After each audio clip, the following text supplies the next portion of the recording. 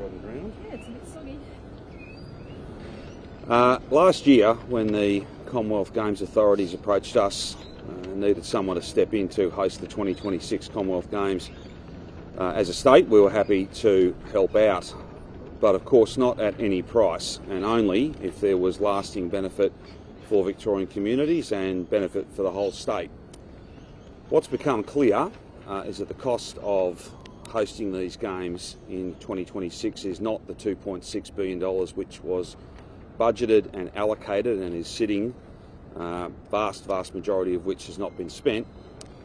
It's not $2.6 billion, it is in fact at least $6 billion and could be as high as $7 billion.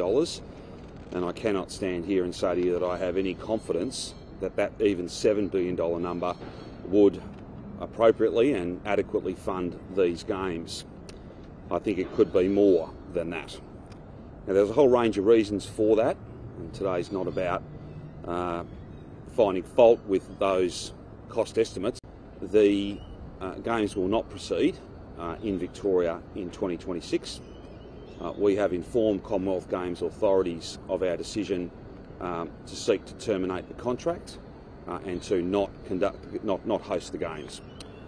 Meetings occurred, amicable and productive meetings occurred in London last night, and they will again continue London time later on today.